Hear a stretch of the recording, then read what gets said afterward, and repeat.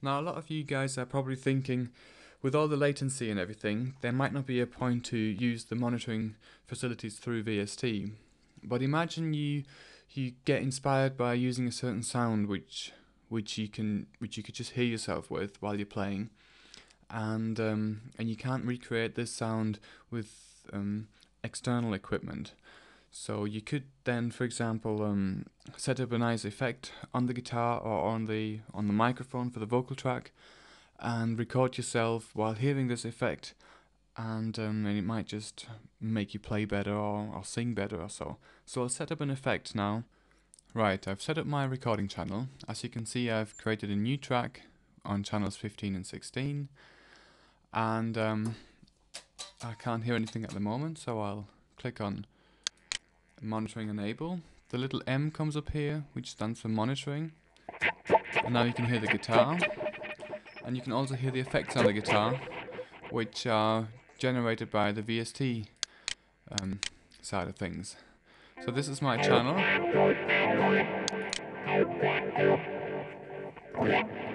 This is the VST things. This is the level that comes out of the VST mixer going into the master mixer, which I can actually change. But the record input level is this level here, which I can't change. So if I take the volume down, the record in level, the guitar that I'm going to record, is still going to be around this level here, around minus 40B, minus 60B, minus 40B, and if I take the faders down, nothing goes into the master output, and you can't hear any effects either, but you can still check the input level. This is the guitar. I've got some effects on here. I've got the metalizer as an insert effect, and I use the collet as my send effect here. So the collet's on here. This metalizer doesn't work. I've only messed around with that one. You can see it here. I've used it as a send effect down there as well, which I'm not using right now since this one is switched off. Okay, so I'll close this one now. You can hear the different sounds. And it sounds a bit Hendrixy. No comparison, of course. And I'll just do the recording.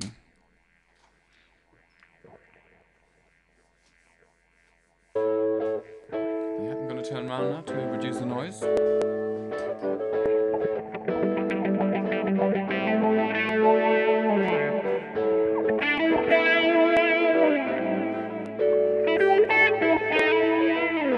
And you can hear I'm playing spacey ideas. And let the delay take.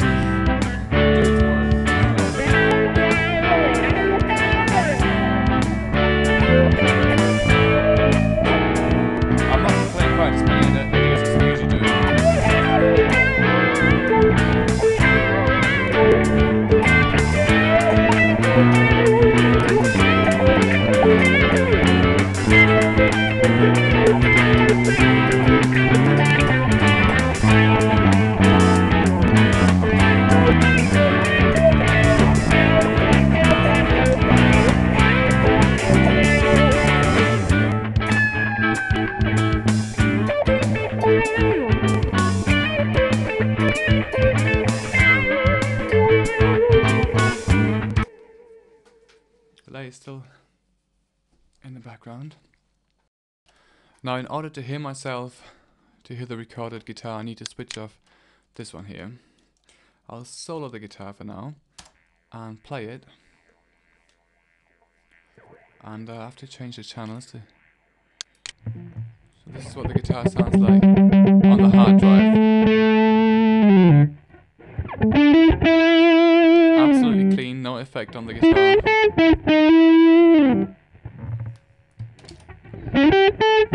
So perfectly clean channel here. So this is what I've actually recorded.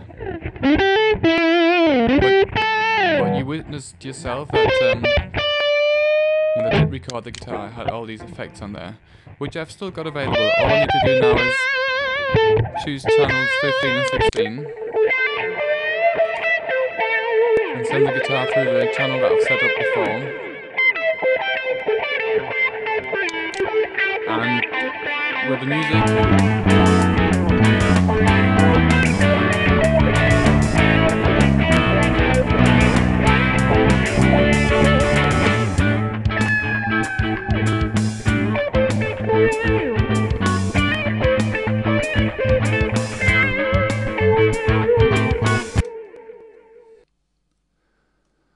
So the monitoring route is with record enable and tape type is the light blue route through the VST inputs into the channel mixer.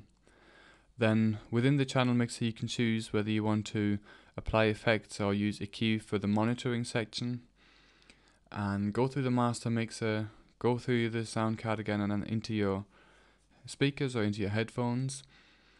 This is the VST side of things. This is the side where you have a little bit of latency if you've got a modern sound card, or quite a lot of latency if you're using an old-fashioned sound card, up to maybe 750 milliseconds or maybe even more than that. As you've seen that my sound card uses latencies in the region of, let's say, 8 milliseconds, 10 milliseconds, or a little bit more, let's say 50 milliseconds. But 50 milliseconds are already too long to play along to through this route. And the blue route here, the dark blue route, is the setting for global disable, which means that the signal is routed directly through to the sound card. If you can switch this via the sound card, and if you can't switch this via the sound card, you've got the other chance of switching it inside Cubase using the ASIO direct monitoring setting here. I personally never use that one, since I can do all the routing on my sound card, and I personally also prefer to use global disable when I record into the sound card. It's only now and again that I try to use an effect. Let's say use a reverb for when I'm singing into the machine, or when I get somebody in to sing. Then I use either one of these two for the VST monitoring with the applied effects. But usually I stick with global disable, even though my sound card is quite capable of monitoring the recorded signal very, very quickly. As you can see here, I've got an 8 millisecond latency.